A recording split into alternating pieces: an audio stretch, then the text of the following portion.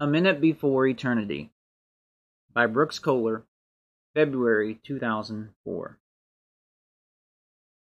Ned placed his cold and wrinkled hand on the side of the tree. As he pulled his fingers across the rough contour, he smiled. It had been years since he had climbed the hill to get to the tree. He was afraid he couldn't. Even as a boy, he had found the climb difficult, but now with aching legs and a walk that wasn't steady, the thought itself caused him to want to lie down. Yet he was dragged back to that place. Deep into the night from dreams that seemed as real as yesterday.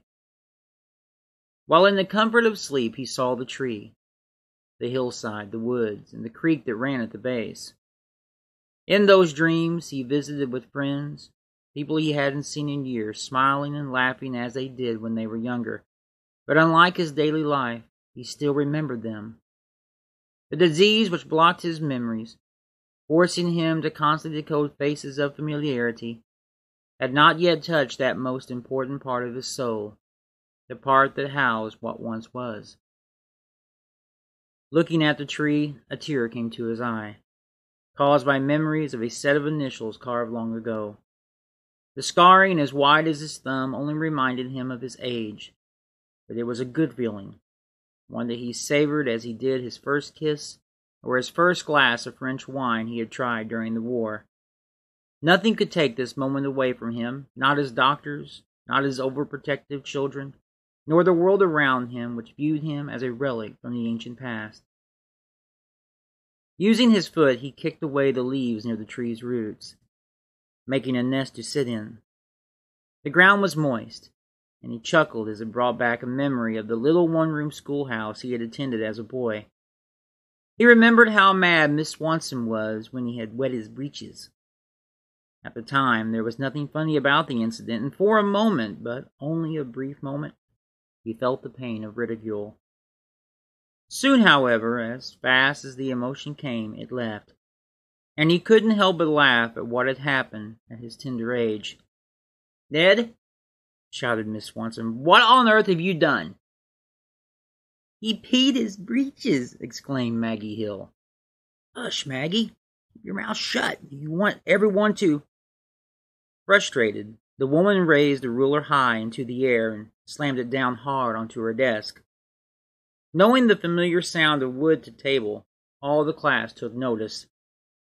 "Why didn't you raise your hand, Ned?" she asked.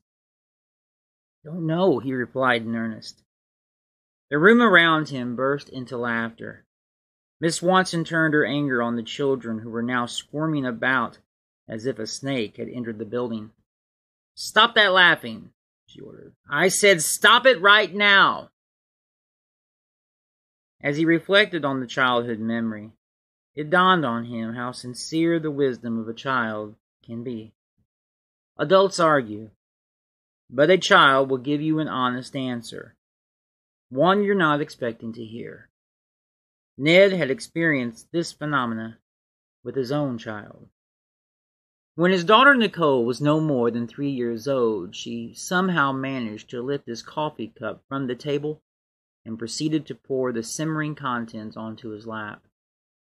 Reading the paper at the time, the sensation caught him by surprise. Resorting to a cussing and screaming fit, he was quickly reprimanded by his blue-eyed angel Nicole, who said in a calm voice, "Poppy, you shouldn't say that." Discovered by his wife, who heard the commotion from a back room, he soon learned that he should have taken his daughter's advice. He spent the evening on the couch, and the rest of the week eating cold lunch meat. Perhaps it was the clean air of the woods, or the pills his doctor had prescribed finally working for the first time, but regardless, he felt alive, more alive than he had in years. The doctors, in their infinite wisdom, hadn't given him long to live. Yet sitting there, he couldn't help but feel as though he was cheating them out of their degrees. "What do they know?" he asked himself. "For all they know, I could live to be 100. The thought was optimistic, but there was a time in his life when the thought of turning 25 seemed as distant. That was something the doctors didn't know. He didn't talk much about the war, not even to his family. Too much had happened for him to give all the details. Besides, how could he explain to people the sound of bombs dropping, the sounds of silence that would follow, and then the agonizing torment of hearing a boy scream for his mother? "How long do you think he's going to do that?" asked a wide-eyed 19-year-old sitting across from him in the foxhole. "I mean, how long do you think he's going to scream like that?" "Don't know," he replied. "Sometimes they do it all night. Depends on how bad they've been." "Hey, new guy," interrupted another, overhearing the conversation. "Shut your mouth. What do you think this is, happy hour?" How did you know I was new?" he said, stuttering. "Only a new guy would ask a stupid thing like that," the man replied. "You want to know when he'll be done? Yes, he'll be done when he's done." The man ended his reply by waving his hand in the air, as if he were sending a long-distance slap from his corner of the foxhole. For consolation, the boy looked around for support, but no one dared say anything. In the end, all he could do was tuck his head and cry. It was memories like this one, memories of innocence stolen by the war, that Ned hated most. A day could be perfect. The sky blue from one horizon to the next, and then the clouds would come. Like a flash of lightning, he'd see them, their lifeless faces peering up at him, their mouths open, and oftentimes their eyes still holding the same gaze as the moment their life was snuffed out like the cherry of a stogie. Shaking it off, he took a deep breath, and the pounding instigated in his chest slowly fell back into the erratic skipping rhythm he had acquired with age. Nothing hurt more than what he could not tell, and this would be another day he would pass again on telling once more. Putting aside what could not change, he closed his eyes and let his mind wander back to the happier times before the bombs, the screams, and the friends he lost.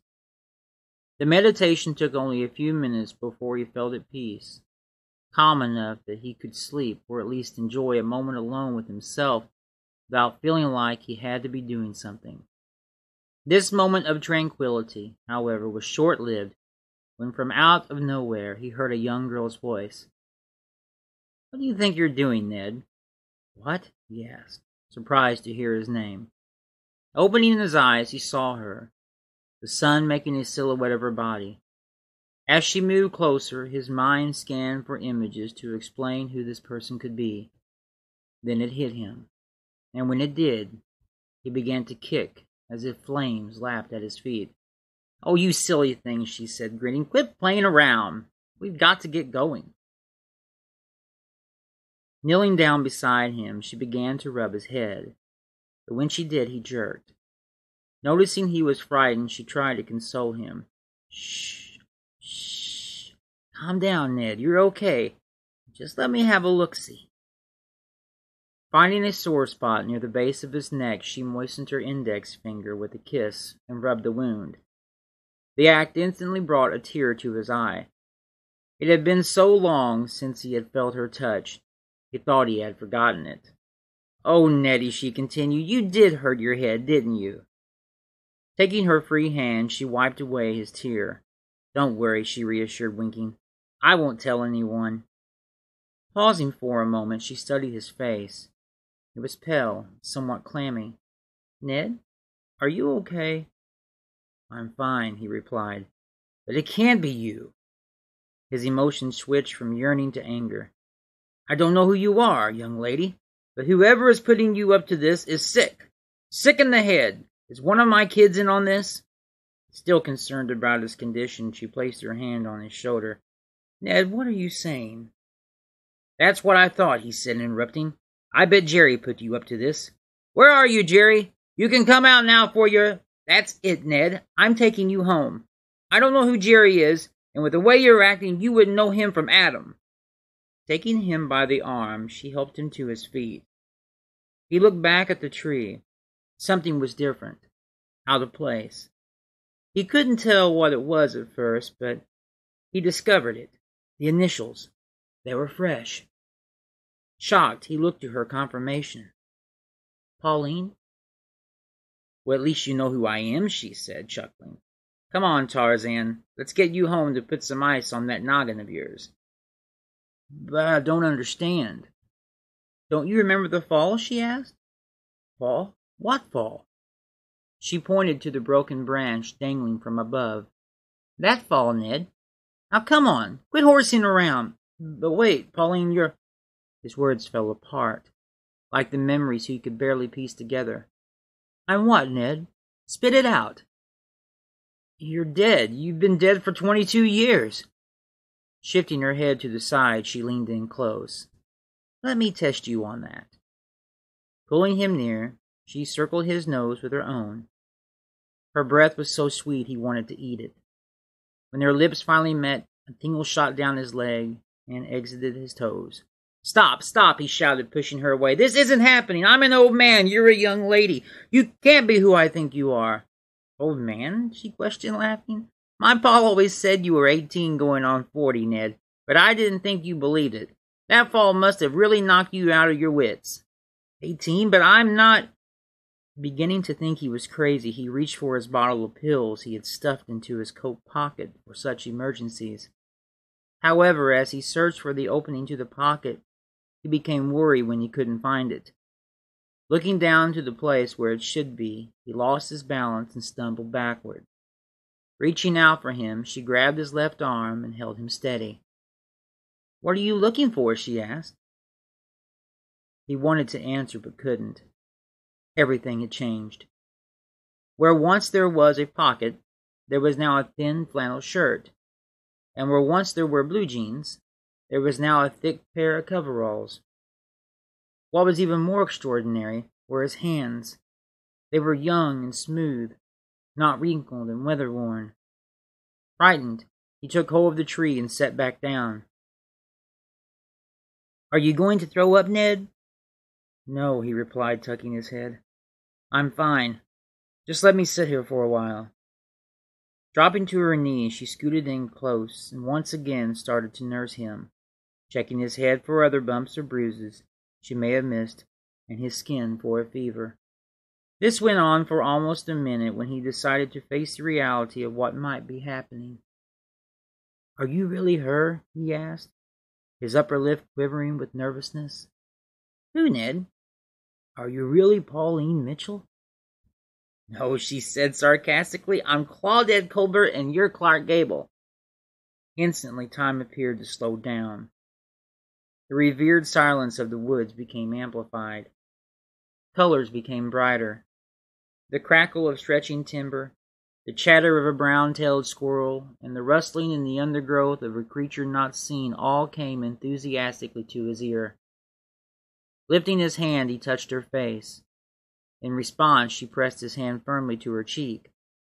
A moment in time passed between them, a secret moment meant to be savored. There is an unspoken bond between lovers that goes deeper than life itself. And the same love that helps forge that sacred bond is so powerful it transcends all logic. Although he didn't understand what was happening, it felt good to see her and know she was near. Not a day had gone by without his thinking of her. And despite the fights and the rough times, it was the little things he dwelt upon. The little things that he missed most about her. How many times he had longed for one more kiss on the shoulder when walking in from work. How many nights he had lain there in bed alone, on the brink of insanity, simply wanting to smell the perfume that she wore with leisure. It was an ache and hurt that never seemed to completely go away. Death is a fact of life, but he was not prepared for the lonesome, hollowed-out feeling losing Pauline to cancer would bring on. What are you doing here? He asked. More worried than before, Pauline quickly stood up. Ned did nothing, but gave her a stare as if he were a child wanting someone to carry him. Ned, take my arm. We're going home. He reached out for her, and together they left the tree and made their way down the side of the hill. Along the way, Ned stopped to take a drink from a nearby creek. While he squatted and sipped nature's cool, clear nectar, Pauline slipped off her shoes and began wading downstream, silently doing circles as if she were a body in orbit. She loved the creek, and always had.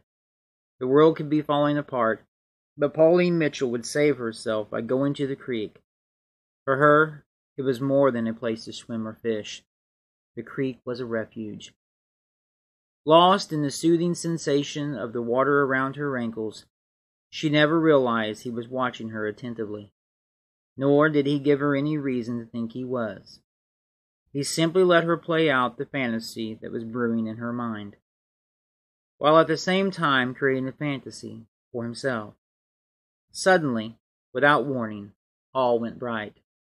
A sharp pain at the back of his head forced him to lunge forward, head first into the water. "Ned!" screamed Pauline. Quickly she ran to his aid, her feet being sliced on broken glass and sharp rocks as she ran. Struggling, she pulled and tugged on his limp body, until finally she had managed to drag him out of the water and onto the bank. His skin was now paler than before. Putting her head near his mouth, she listened for breathing, but heard nothing. "Oh, God, this isn't happening," she said, trying to assure herself that everything would be okay. "Come on, Nettie, come on, wake up, wake up!" Gently she patted his cheeks, but nothing happened. Again she listened for breathing, but still no sound could be heard. "Come on, Ned, come on, don't do this, don't do this, you're going to be fine, you can't—" Her voice evaporated. Frustrated and scared, she gathered her thoughts. She realized what she had to do. She had to let his folks know. Maybe somebody could do something. Slipping on her shoes, she sped off across the soybean field that separated the woods from Ned's home. Seeing the house in sight, she began yelling frantically. When she did, a black and tan hound began yelping as if it were on the hunt. The sound made her even more nervous, but she pressed on. Yet to her surprise, nobody came to greet her. The yard and surrounding landscape were vacant of any semblance of life. Tromping up the front steps, she banged loudly on the door until it opened. "Yes, doctor?" asked an anxious young woman, still holding the handle of the door. The waiting room fell calm upon his entry. Everyone straightened up and began putting away their magazines and items that made it all seem normal. A child playing in the corner was lifted onto its mother's lap. A man holding an unlit cigarette took a drink of coffee and then tossed the cup into a nearby trash can. Rising from her chair, a middle-aged woman came forward. "Doctor, is my father—" With a sincerity in his eyes, he placed his hand on her shoulder, cutting her off before she could finish. "I'm sorry, Nicole," he said softly. "We couldn't save him."